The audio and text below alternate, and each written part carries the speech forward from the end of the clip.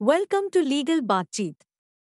Today, we will be diving into a crucial aspect of the Indian Constitution, Article 3, and exploring its significance in altering state boundaries. We will first see what Article 3 talks about: formation of new states and alteration of areas, boundaries or names of existing states. It states that Parliament may by law a. Form a new state by separation of territory from any state, or by uniting two or more states or parts of states, or by uniting any territory to a part of any state. B. Increase the area of any state. C. Diminish the area of any state. D. Alter the boundaries of any state. E. Alter the name of any state.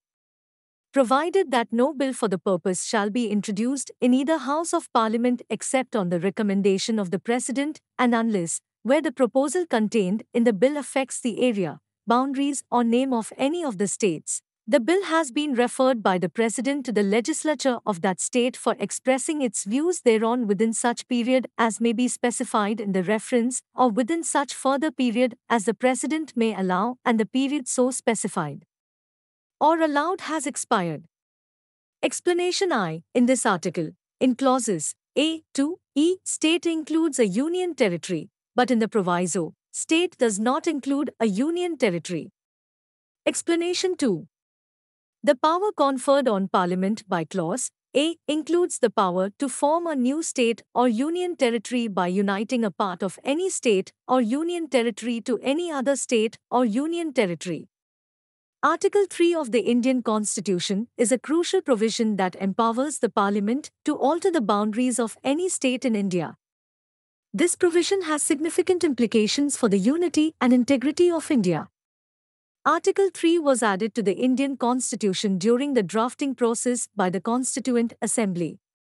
It has since been used to alter the boundaries of several states, including the creation of Telangana in 2014. While Article 3 gives significant powers to the Parliament, it is not unlimited. The provision requires the consent of the affected state governments and has been subject to judicial interpretation over the years. Article 3 has significant implications for the federal structure of India and the rights of its citizens.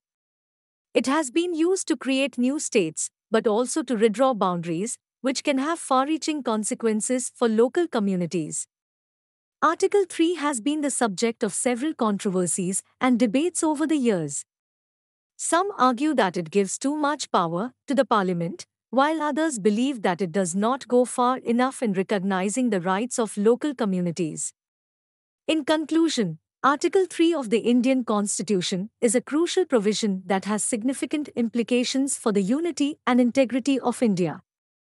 It is important to understand its origins, scope, and limitations, as well as the controversies and debates surrounding it. Thank you for watching. If you found this video informative, please remember to like, share, comment, and subscribe to Legal Baatchit for more engaging legal discussions.